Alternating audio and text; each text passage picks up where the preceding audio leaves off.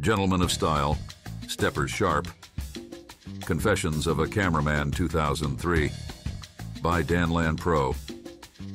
It was a crisp autumn evening in Chicago, and the city lights flickered like the stars in the velvet sky. Dan Land Pro had just finished setting up his camera inside an old dance studio, the one where legends of steppin' were made. Tonight was different, though. He wasn't there to capture a routine or an event. He was there to explore something deeper, the essence of a gentleman's style in steppin' and the history behind it. Steppin' isn't just a dance, Dan thought to himself as he looked through the lens. It's a lifestyle, and for the men, it's all about how you carry yourself. As the door creaked open, Mr. Earl entered the room. He was in his late 60s, but his tailored suit, polished shoes, and fedora made him look timeless. He had been steppin' since the 70s and was known not only for his smooth moves, but also for his impeccable style. "Ready, young man?" Mr. Earl asked, adjusting his cufflinks. Dan nodded, pressing the record button. "There's a reason why you see brothers dressed like this on the dance floor," Mr. Earl began. His voice had the kind of richness that demanded respect. Back in the day, steppin' was about more than just how well you danced. It was about who you were, a reflection of your character, your pride, and most importantly, your respect for the ladies. Dan zoomed in on the intricate details of Mr. Earl's suit, a custom double-breasted jacket, a silk pocket square peeking out from the chest, and a tie knotted perfectly at the neck. See, in the 70s, steppin' was evolving from bopping, which was more loose and casual. But when steppin' took over, it brought with it this idea of finesse, of grace. If you were gonna step, you had to look the part. No sagging pants, no sneakers. That wasn't how you showed respect to the culture or the women you danced with. Dan was mesmerized. He had always admired the dancer's elegance, but hearing the story from a veteran like Mr. Earl gave it new meaning. "So where did it come from?" Dan asked, stepping out from behind the camera for a moment.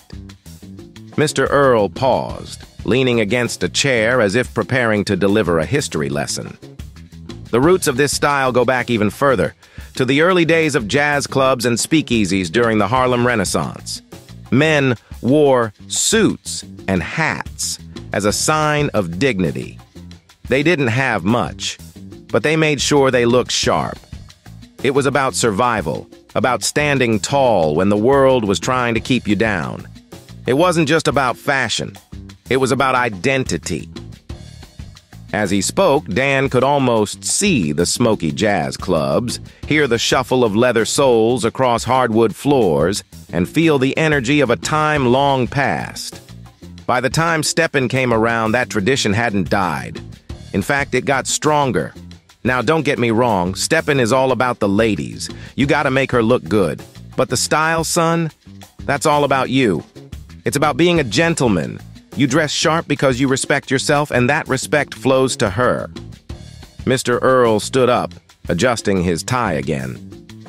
"And that's why you'll never catch a real stepper looking sloppy. The shoes gotta be shined, the suit fitted. The ladies want to feel like they're dancing with a king. And kings don't step out looking like common folk." Dan nodded, absorbing the wisdom. "So what happens if the style fades?" Dan asked. Mr. Earl chuckled. "It won't. Style ain't a trend, it's timeless. Young cats like you might put your own twist on it, but you'll never let it go. You see, when you step into this culture, you inherit something. You carry a piece of history with you. It's your job to honor it, to respect it. And that means keeping the gentleman's code alive." Dan smiled, the weight of those words sinking in. He realized that the elegance of steppin' was about much more than looking good on the dance floor.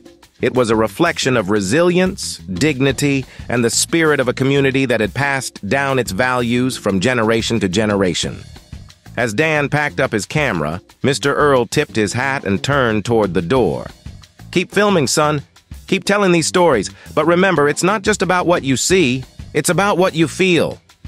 With that, Mr. Earl disappeared into the night, his polished shoes tapping lightly on the pavement, leaving behind an echo of wisdom that Dan knew would stay with him forever. The next day, Dan found himself walking through Chicago's South Side, looking for another interview. He was on his way to meet Big Tony, a younger stepper who was known for blending modern fashion with the classic style of a gentleman. Dan was curious how the next generation would interpret Mr. Earl's lessons. When Dan arrived, Tony was waiting outside a barber shop. He was sporting a sleek bomber jacket and designer loafers, but still wore a fedora, a nod to the old school. "Yo, Dan!" Tony called, walking toward him. "You here to talk style, huh? Let me tell you something. This gentleman's game, it's evolving, but it's always got to be clean." They sat down inside the shop and Tony started explaining his approach. "Look, I grew up watching the OGs like Mr. Earl, but we ain't trying to dress like we in the 70s, right? It's about updating it, keeping it fly for today. But the respect, the polish, that's the same." He pointed at his perfectly manicured hands. "The shoes, the cut, even the way you carry your shoulders, it's all about precision. I might wear a leather jacket now, but I still follow the code. A gentleman don't slack, ever."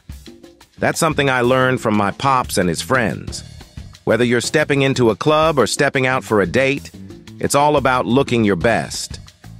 Dan noted the juxtaposition between Tony's modern take on fashion and the timeless wisdom from Mr. Earl. It was as if they were both playing different notes, but the melody was the same. Pride, respect, and elegance in every move. "But you know what really makes the style?" Tony continued, leaning forward. "It's not just the clothes, man. It's how you treat people. That's the real gentleman's code. You make the lady look good, you hold yourself with pride, and you never, ever let the world see you sweat." Dan smiled. In Tony, he saw the future of steppin'. A future where the traditions of the past merged with the innovations of the present, all while keeping the essence of a gentleman alive. As Dan packed up his gear again, he realized that style wasn't just about fashion. It was about carrying a legacy. One polished shoe, sharp suit, and confident stride at a time. It was a way to express pride, not just in how you looked, but in how you lived. The gentleman's style, he now understood, was more than an aesthetic. It was a code, a commitment to respecting oneself, the dance, and the community. And as long as men like Mr. Earl and Tony existed, the gentleman's style would remain timeless, carried forward like the rhythm of steppin' itself, one smooth step at a time.